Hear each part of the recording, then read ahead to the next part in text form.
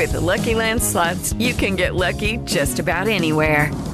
This is your captain speaking. We've got clear runway and the weather's fine, but we're just going to circle up here a while and get lucky. No, nothing like that. It's just these cash prizes add up quick. So I suggest you sit back, keep your tray table upright, and start getting lucky. Play for free at LuckyLandSlots.com. Are you feeling lucky? No purchase necessary. Void where prohibited by law. 18 plus terms and conditions apply. See website for details. Hey, sweetie, what do you think of our new car from Carvana? Think it can handle our busy family? Well, we have 7 days to see. First, we can take the scenic route to the beach and stargaze through the moonroof. We'll see if your drums fit in the trunk. Then we can pick up Mommy's friends and check out that legroom. And we should really visit Grandma. She's getting up there. That's like a whole lifetime in 7 days. And like one busy family. With our 7-day money-back guarantee, you can confidently shop for cars 100% online. Visit Carvana.com for all terms and conditions. We'll drive you happy at Carvana.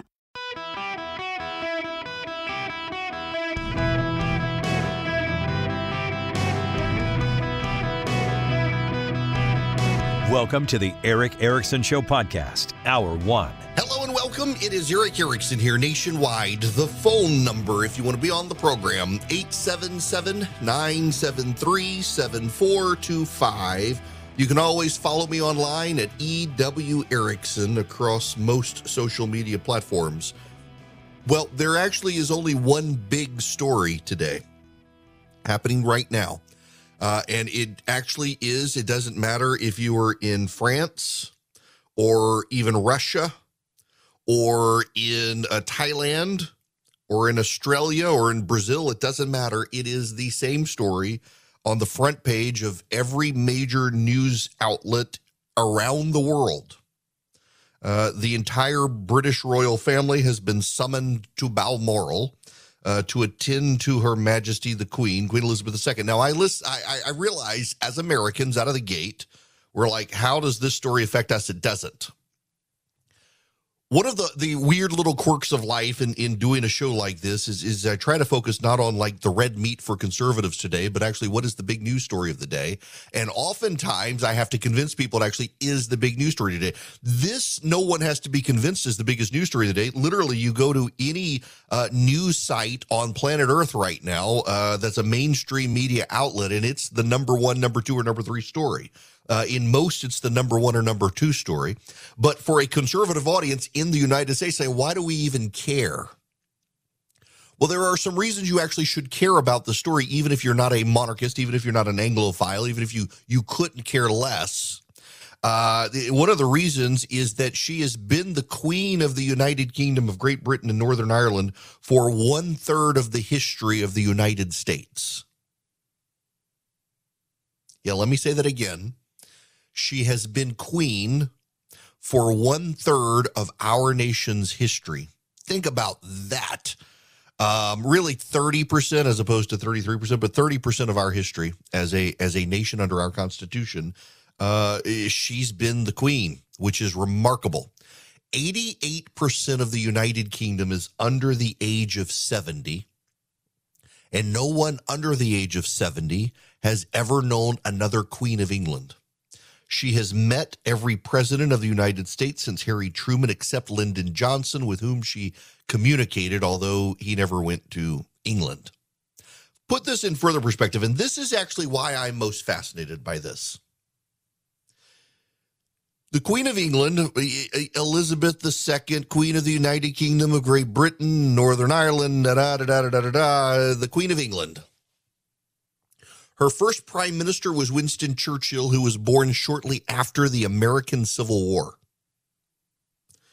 Her present prime minister, Liz Truss, was born in 1975. This is why I actually think this is a really important story. In addition to a milestone moment around the planet, I mean, literally, if you're under the age of 70, there's never been another monarch in England. And she really, inarguably, I would say, this may be impolite for some, is the last practicing Christian crown of England, which is another milestone as England transitions beyond Christianity. But really, one of the biggest important issues here is the span of human history. within the lifetimes of people. Just consider this. The grandfathers of the American Revolution, the grandfathers of the people who fought in the American Revolution, fought in the English Civil War. The grandfathers of the American Revolution or the American Civil War, Confederates and Yankees, fought in the American Revolution. The grandfathers of the men who fought in World War I fought the American Civil War. And it was the fathers of the men who fought in World War II who fought World War I, or in some cases, they themselves were refighting. The spans of American history are actually pretty phenomenal. So my grandfather, my dad's dad, I am one of many in a long line of Erics. My grandfather once told me that I was the 16th, that he did not want my dad to be named Eric, and yet it was. And then my parents named me Eric, and I was the 16th. Of course, my grandfather also told me he was a reindeer herder, and that wasn't so. But nonetheless, I've maintained it as so. And my cousins in Sweden, when I've gone to visit and I asked the question, believe it to be so. Nonetheless, whether I am or I am not, it makes for a great thing to tell people at the dinner party. Well, my family told me, but nonetheless, we don't actually know my grandfather's lifespan, although we presume he died in his 90s, if not 100. He came to the United States as a kid, jumped ship in Philadelphia, and lived, was born before World War I, moved to the United States, installed the first elevator in Atlanta, Georgia. A Swede. Made his way from Philadelphia down to Miami. He hated the cold. Installed the first elevator in Atlanta, Georgia. He and my grandmother owned a boarding house on Peachtree Street. My dad's oldest sister, my Aunt Leela, her first job during the Depression was to work the weekends at WSB Radio in Atlanta. And now here I am, my flagship station, WSB. But that intersection with my grandfather puts, like, I knew him when I was a child, and he knew people who inarguably had been born in the early 1800s, given his lifespan. So my grandfather knew people who were born as the American nation was really coming into being. And many of us are like that. The span of human history encapsulated within 3 generations goes a very long time. And so now here we are winding down towards the end. An announcement could come about Queen Elizabeth. It has not yet. I will tell you this by protocol. What will happen is before the public is told, the Prime Minister of Great Britain will be called, and she's new to the job. She's 2 days into the job. She will be called and told that London Bridge has fallen. That's the code for Her Majesty the Queen is dead. She will just be told that London Bridge has fallen. Once she is told that London Bridge has fallen, her obligation then as the chief prime minister is to call all the other prime ministers of the 16 other nations for which the queen is the queen and tell them the queen is dead. And then call the 33 other nations who used to be under the queen, who are still part of the Commonwealth, and tell them the queen is dead.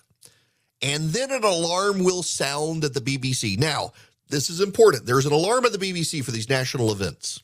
The BBC is the British Broadcasting Corporation. When I was a kid living in Dubai, I had a shortwave radio, and you could get, this is the BBC. And an alarm will sound. The last time the alarm sounded was when Prince Philip, her husband, died. When it went off, no one knew what the alarm was. They thought it was a fire alarm. It hadn't rung in so long. But it is the alarm for when major national news happens. It will go off. They will be very familiar with it now, since it only happened a year or so ago with Philip. And they're already in black, which tells you the thinking is probably that she's already dead. But maybe she's not. Keep her in your prayers, please. And her son. They will not skip over Charles. I know Americans have this, well, they should give it to William and skip over Charles. They won't do that because he will be the King of England. In fact, the whole reason they summon the entire family to where the current crown is dying is so at the moment it happens, everybody's got to kiss the ring of the new guy and pledge their loyalty to him. They can't leave the house without doing it.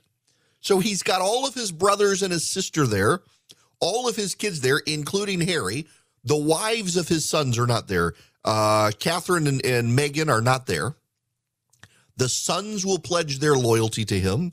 The brothers will pledge their loyalty to him. The sisters, the brothers-in-law and the sister-in-laws will pledge loyalty to him. The whole house will, and he'll be the king. Now, the question is, does he go with King Charles III or does he go with something else? Given the history of the Charleses on the crown of England, he probably shouldn't. Who knows? His wife will be the queen, whether people like it or not. All of this is something that the world has not seen in 70 years.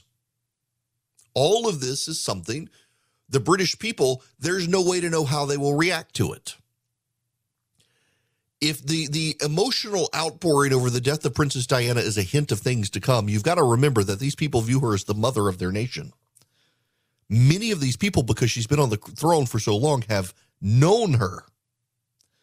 Word will come when it comes, not a moment before that, which sounds silly to say, except whether the event happens or not, we don't know until they've made it official. It is the big story on planet Earth today. Now, there are plenty of other news stories. I'm not going to dwell past this. Don't really need phone calls from you on this. No offense. It actually is the big story of the day, though. It's a bigger story in Great Britain, obviously, than here. I have to tell you, I have a friend of mine who is about 2 decades younger than the Queen. She was not yet crowned when he was born, but close. He doesn't actually have a memory of anyone other than her being queen. And he commented to me one time, a couple years ago, he's an American now, but grew up over there, commented to me that it would be as devastating as losing your own grandmother when she died. So for those of you who have lost your grandparents, keep that perspective in mind. They literally have known no other queen. The thing that you've got to really understand here, more than anything else, is when our founders founded our nation, our president was to be the embodiment of the nation and not just a political figure. It's become harder over time now. Look at the reaction to Barack Obama's portrait unveiling at the White House. Republicans hated it. Democrats loved it. I actually, objectively so, don't think it was a bad picture.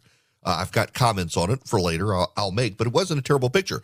But you now view the president of the United States based on your partisan loyalty. There was a time in this country where Democrats could say, yes, the president, though he's not ours, is our president. And there was a time Republicans could say of the Democratic president, yes, he's our president, though I don't like him. Now it's very hard. Your view of the country is based on who the president is. Is it the president of your party? You're probably okay with the country. Is it the president of the other party? You probably hate the country. It's a sad, damning indictment on how partisan America has become, that we now look to our country this way. The Brits have a queen who is the embodiment of the nation, soon to be a king who is the embodiment of the nation. And so the politicians are the politicians. And the national identity sits under a crown. And so you can still love the country based on who sits on the throne, who is not a partisan figure, who does not weigh in on the politics of the day in public. And so you have some tie to your country that transcends politics. It is that person whose image is on the currency, that person whose image is the one known, that one is the image that shows up for all of the events of civic unity. Nowadays, a president shows up for an event of civic unity, whether it's Memorial Day or the 4th of July, and it becomes a partisan affair. Maybe one day we'll go back to it where we're not as partisan, but I doubt it.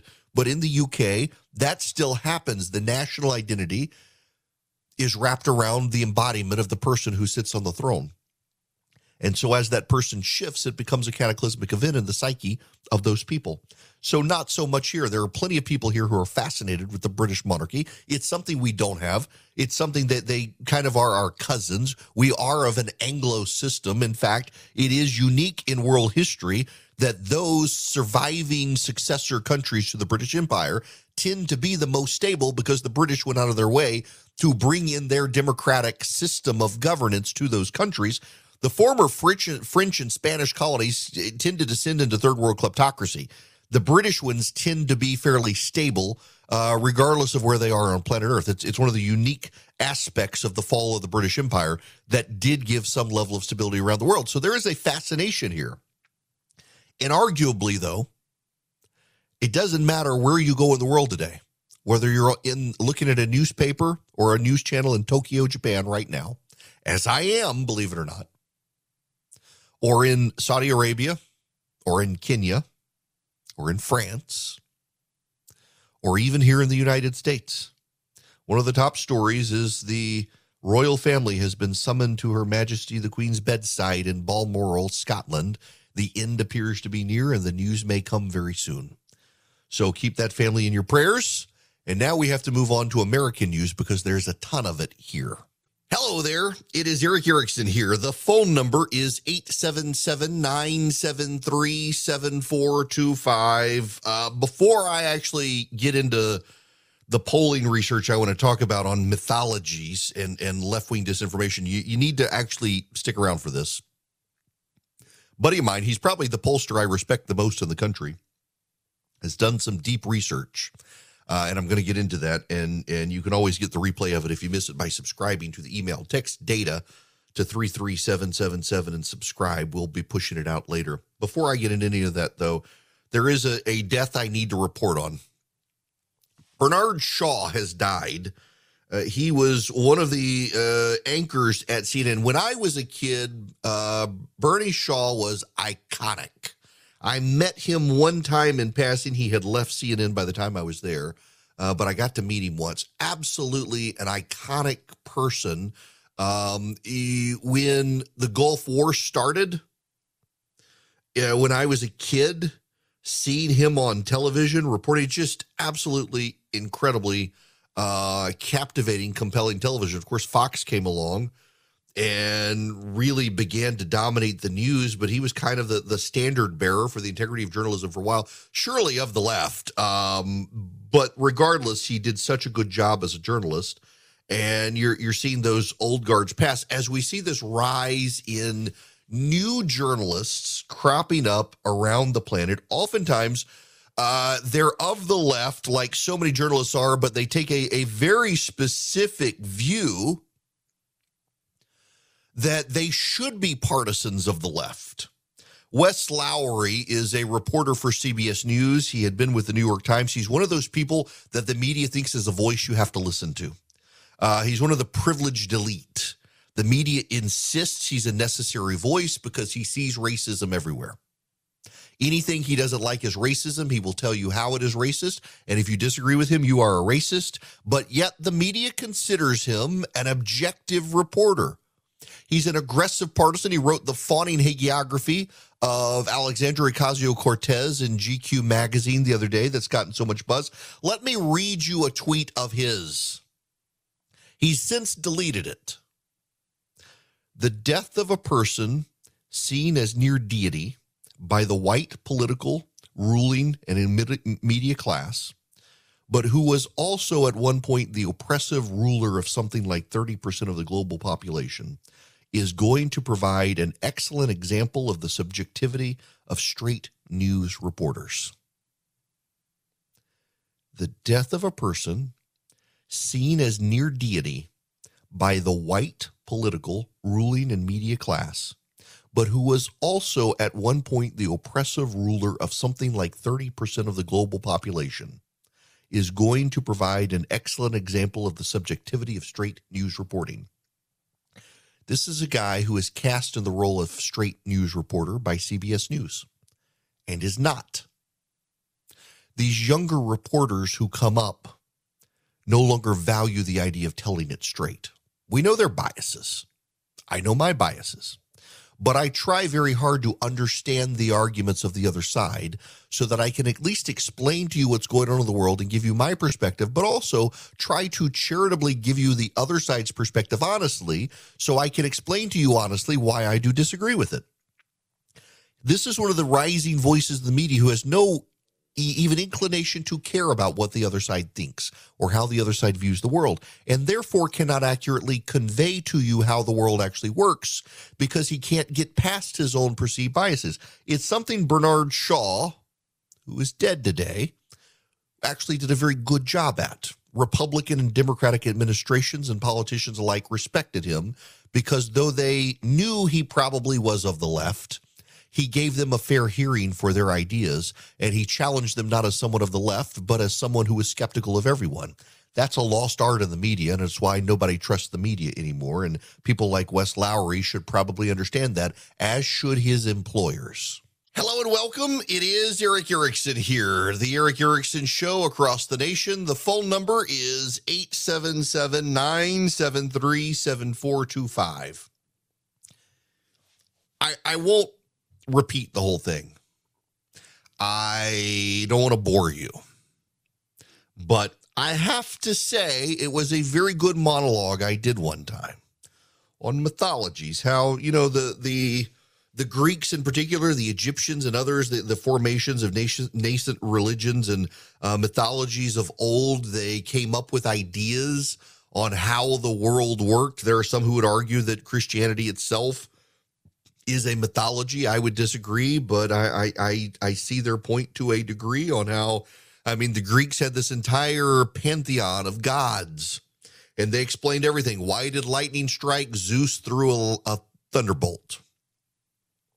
Why is the narcissus flower by the side of the spring? Well, because Narcissus was a very vain man who stared at himself so long he grew roots, and the gods turned him into the flower. Why did the sun cross the sky? Apollo on a chariot as Helios drove across the sky every day. His twin sister Artemis at night would do the same with the moon. None of it made sense when you stop to think about it. It's one thing as an aside, not to go off on theological side point here, but for 2,000 years now, Christianity has been surprisingly consistent. There actually are very few things that anyone can point out that are deeply contradictory within Christianity. And those where there are some contradictions, there are rational, thoughtful explanations for why, including, for example, supposed contradictions in the New Testament of the gospel accounts. Why is one thing somewhere? Why is Jesus supposedly has an encounter and then a second encounter later, but in the other book or first? There are reasons for who's being told the story, how the story is being told, who the audience is, that explain virtually every single one of those things. And even when you disagree with those things, even someone like Bart Ehrman, who has fallen out of Christianity and is a critic of the faith, will say that none of these things really, at the end of the day, contradict the basic tenets of Christianity, from the virgin birth to the physical resurrection of Christ. And there is a comprehensive worldview that comes from it. In fact, I would say, and I realize I'm biased in this, that Christianity is the only worldview that explains the world currently as it is and shows you where the world is headed. We are seeing with environmentalists, we're seeing with the left, we're seeing them trying to form a worldview, the environmentalists in particular. In fact, I really would encourage you, in all honesty, this isn't to get your money or anything, I wish you would read it today. If you will text data to 33777, I put in more precise form what I've been telling you on the radio about the return of the Dark Ages. On September 4th, 476 AD, Romulus Augustus stepped down from the throne of the Western Roman Empire. That is the moment historians say the world entered the Dark Ages. What came in the Dark Ages? Population in the West declined, global temperatures rose, and people began migrating around the world in greater numbers. Historians believe the Roman Empire's descent in 476 AD began the Dark Ages, and it did not end until 1000 AD. Now, 1,022 years after the end of the Dark Ages, population is declining again, temperatures are rising again, and people are moving restlessly about the planet, and we're entering into this new Dark Ages. And in those Dark Ages of old, superstitions began to take effect. And we see that with environmentalists now, but not just with environmentalists. We see it with the left as well. There are superstitions and mythologies to explain the world. And right now, much of the media is obsessively focused on disinformation and misinformation on the right. And everything you believe on the right is misinformation or disinformation. One of the pollsters I respect the most in the United States is a guy, he's a dear friend of mine. His name is Chris Wilson. He's worked for a lot of Republican candidates around the country that you know. He and I have been talking about the polling, and he and I tend to agree that it was not really a dour mood in the country for the GOP right now, but the Dobbs decision, in fact, it did have an impact. The Republicans' inability to articulate a response that calmed people down had a direct impact on what's going on. But the polling still remains particularly biased in favor of the Democrats. In fact, he told me in a text earlier today that the average error of media polling had the Democrats on average up 12.8% from where they actually wound up on Election Day. And we should keep that in mind. We may be missing the red wave now. It's smaller than it was, but still big, and we now can't see it because of the polling errors. I kind of think that the Republicans were boasting they could pick up a D plus 10, D plus 12 seat. Now they can't, but they can still pick up a D plus 3, a D plus 4 seat, which means they can pick up Georgia. They can pick up Nevada. They could pick up Arizona. I don't know if they will with Arizona. Blake Masters is a uniquely bad candidate, it seems, but nonetheless, they could. But the Democrats tell themselves their world is right. Their worldview is right. They have an accurate grasp on things, and the things you and I believe are misinformation and disinformation. So Chris Wilson and WPA, his polling firm, you can follow them, WPA Intel, or if you subscribe to the daily show notes, you'll find the link today. Text data to 33777. Let me read you this. With much of the media's coverage of misinformation focusing on right-leaning sources, we wanted to examine the prevalence of conspiracy theories and falsehoods on the left. We presented a nationally representative sample of voters with a series of statements and asked them to rate them as mostly true, somewhat false, or mostly false. Here are the results. Our national poll of registered voters found that 52% of Democrats, including nearly half of MSNBC viewers, believe the Supreme Court recently outlawed abortion in the United States. This is false. 52% of Democrats, 45% of self-described liberals, 51% of white Democratic women, 46% of MSNBC viewers, 54% of college-educated Democratic women believe the Supreme Court outlawed abortion in the United States. 54% of college-educated Democratic women, more than Democrats in general, those college-educated women are dumb. It's not true. The Supreme Court did not outlaw abortion in the United States. The end of Roe v. Wade did not ban abortion. What it did is it returned it to the states. And yet, more than half of Democrats believe something that is not true. In our poll, we also asked the respondents whether they believe the 2016 election was stolen by Vladimir Putin and the Russians. 45% of Democrats believe it was stolen. 47% of MSNBC viewers believe it was stolen. 42% of self-described liberals believe it was stolen. To their credit, Democratic women are less likely to believe it than overall, which is good, because it wasn't stolen by Vladimir Putin.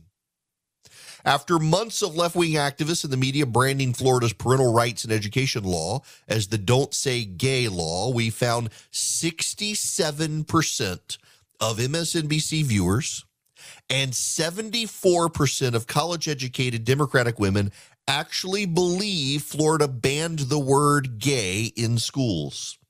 It hasn't done that at all. It's not even in the legislation. But yet, because of media coverage, mainstream media coverage, you should understand, not just MSNBC, but mainstream media coverage, 67% of Democrats believe that. 62% of CNN viewers believe Florida banned the word gay in all schools. Interestingly enough, 74% of Democratic college-educated women believe this. Where are they getting their news?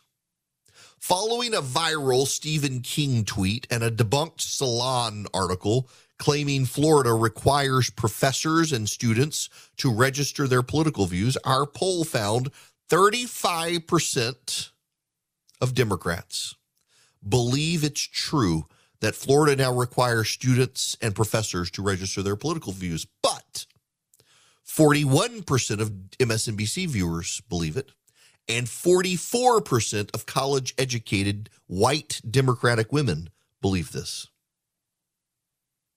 44% of white college-educated Democratic women believe a viral tweet from Stephen King that was not true.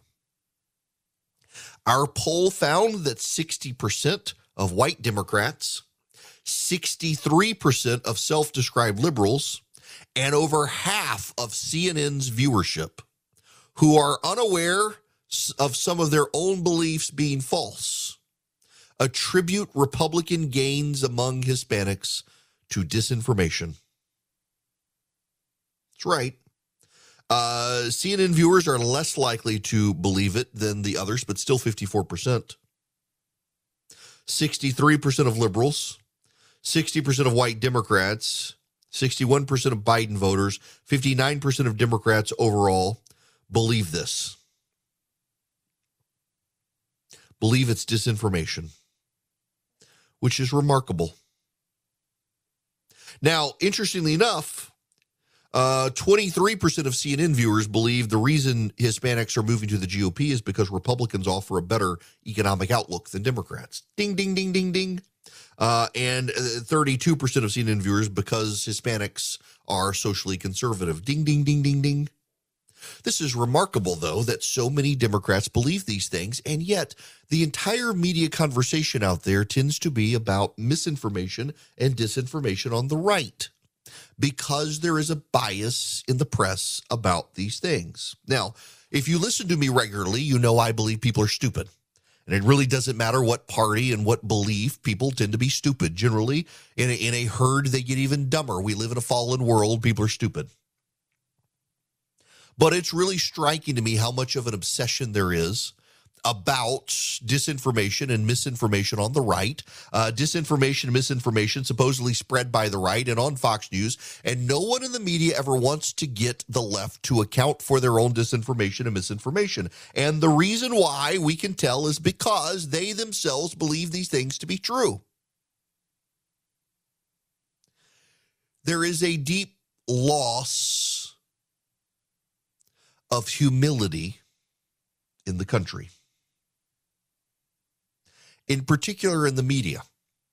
When I get things wrong, whether it was the other day on the impact of Dobbs or in 2016 on not thinking Trump could win, a normal person should be able to sit down and say, okay, I got this wrong. Why did I get it wrong? And no one in the media seems capable of doing that. No one in the media seems capable of figuring out why this wascally wabbit continues to win. Why is it that the world works out differently from the way their worldview says it should work out? Why is this the case? And a lot of it has to do with tribal echo chambers, but the media itself is so much in that democratic tribal echo chamber that it doesn't realize that maybe the world isn't as they believe because they don't have anyone piercing their bubble of disinformation to share with them the way the world actually works. Rarely do those moments come along. And I think this gets also into where this election is headed, because I do think it is true objectively Republicans are going to have a harder time with a massive wave. But I still think Republicans win. Maybe not the Senate, although I think they do by one. But they're definitely going to win the House. And yet you have Democrats now more and more convincing themselves that it's not even inevitable on the House side that this happens, despite redistricting and headwinds and everything else, because that bubble thinking becomes so dangerous. And it's one reason, dear listeners of mine, and readers of all of the stuff that I write, I try very hard to make a good faith effort to tell you what is actually going on in the world and not what you think is going on in the world, because just like with the left, sometimes those things aren't true. And I don't always get it right, which is why I try to correct the record when I get it wrong. I'm not perfect either, but I try to do my best to give you an accurate lay of the land so there are no surprises as best we can help it, when so many people on the left and the right these days just want to tell you what you want to hear. And when you're always told what you want to hear, you tend to begin to believe the mythologies that are not real and cannot believe anyone who comes to tell you they're wrong. And you think the person who's telling you the truth is lying to you because the liars profit from deluding you. Just like MSNBC's viewers are helping MSNBC make a profit, all while being comfortably lied to, told that their worldview is right, and affirmed in everything they believe. And they'll be deluded when they get to Election Day, and Republicans do pretty good at the ballot box. One of the things that I like to tell you, in fact, I was with had my first dinner last night for Children's Healthcare of Atlanta, here in Atlanta, auctioned off a night to take someone to dinner. Mr. Lee and his daughter came to dinner with me at my favorite restaurant, Table in Maine, and he is now an owner of an Eden Pure Thunderstorm, and he said I could tell you guys that I was right. The litter box smell for their cat, the Eden Pure eliminates it. It really does do a good job with pet smells, smoke smells, fry odors in the kitchen, food odors and stuff. It wipes out odors. I don't actually use mine for the dust and the pollen and stuff like that. I've got good air filtration systems in my air conditioner, but I don't have an exhaust fit in my kitchen. And when I go to a hotel room or a rental car and I need to wipe out an odor, the Eden Pure takes care of it. I can plug it in with a USB cord, or I can just plug it into the wall. It works. Keep one in my suitcase. The Eden Pure Thunderstorm air purifier, you can get 3 of them for less than $200 by going to EdenPureDeals.com. EdenPureDeals.com. Put in the discount code ERIC3, ERICK3 on the front of the website. You'll get 3 of them. You'll get free shipping. You'll save $200 and get them for less than $200.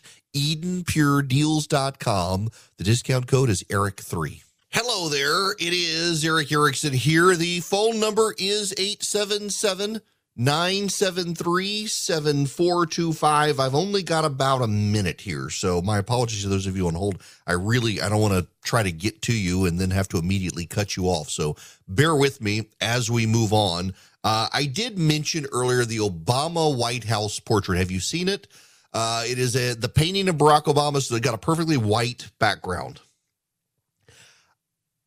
As a partisan on the right, I guess I'm supposed to say I hate it. I actually don't. I don't really like photorealistic paintings. I never have. Just as a kid growing up, I never liked the hyper-realistic paintings, but I don't dislike this painting. Not as much a fan of Michelle Obama's, but on his, what I find amazing is that that white background, it captures your eye. It forces you to look at the painting. But what I find so intriguing is, to some degree, it kind of affirms the thing I've always said about Barack Obama, is that he was an empty vessel. He was really a great unknown. He said a lot of soaring oratory things, but he left the left disappointed because they presumed he was one of their own. And as much as he was a progressive, was not as far to the left as they wanted him to go. But what happened is that people poured their hopes and dreams into him, and he became the thing that anyone wanted. They could wish cast upon him, and it was so, whether it was actually true or not.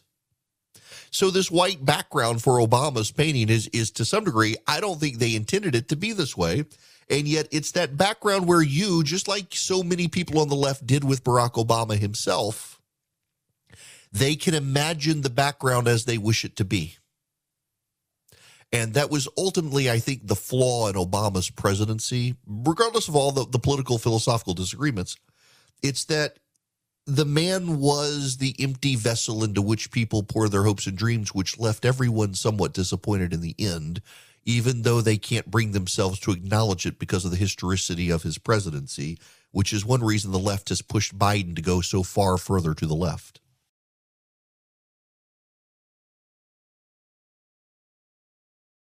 Lucky Land Casino, asking people, what's the weirdest place you've gotten lucky? Lucky? In line at the deli, I guess? Aha, in my dentist's office.